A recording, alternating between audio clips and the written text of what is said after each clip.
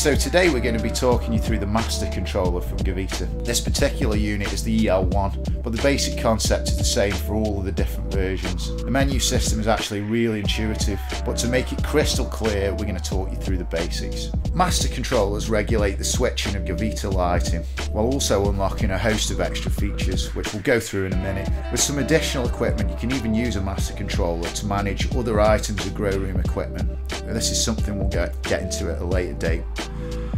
So you've got the quick key on the left, use this to select your lighting output levels.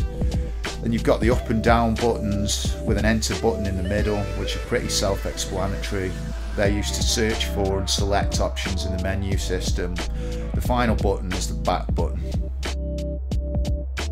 You can choose between lights on, lights off and automatic mode, where your lighting switches on and off according to your timer settings, which we'll go through in a second or two. You'll want to use the off mode when you're switching out equipment and changing lamps, because it will ensure that your lights don't switch on unexpectedly.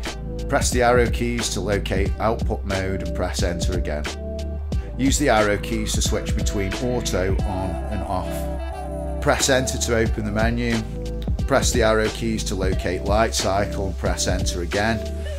Then use the arrow keys to select the starting hour of the lights on period and press enter to confirm your choice. Do the same to select the minute, then repeat the process for your lights off time.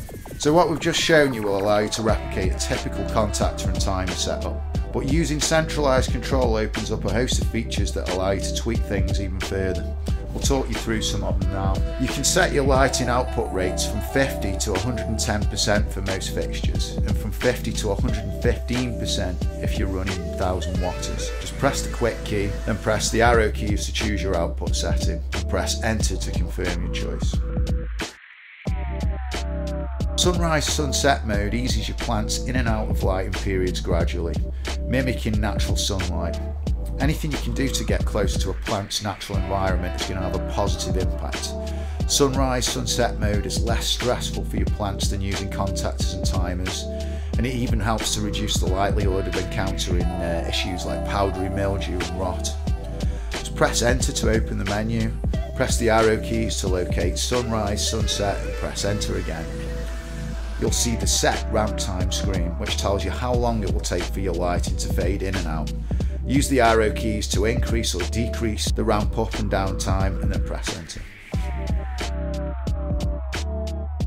When temperatures get above a certain level, leaf stomata close up, photosynthesis slows down, decreasing overall growth rates. Master controllers allow you to automatically dim your lighting to keep the environment in range, which is really useful when it gets hotter outside. If you're running a closed loop system like an OptiClimate, make sure you set your auto dimming above the settings for your room. You only want your lighting to dim as an absolute last resort. So press enter to open the menu and use the arrow keys to locate auto, dim temp and press enter. Then use the arrow keys to increase or decrease the temperature and press enter again to confirm.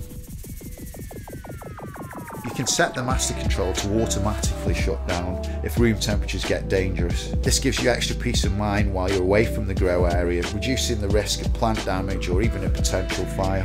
The default shutdown temperature is set to 35 degrees C, but do be warned, after a shutdown a manual reset will be required. To set the shutdown temp, just press enter to open the menu as usual. Press the arrow keys to locate shutdown temp and press enter again. Use the arrow keys to increase or decrease the temperature and press enter to confirm. So that was the Master Controller basics. If you need any more help or advice, just give us a call, pop in the store.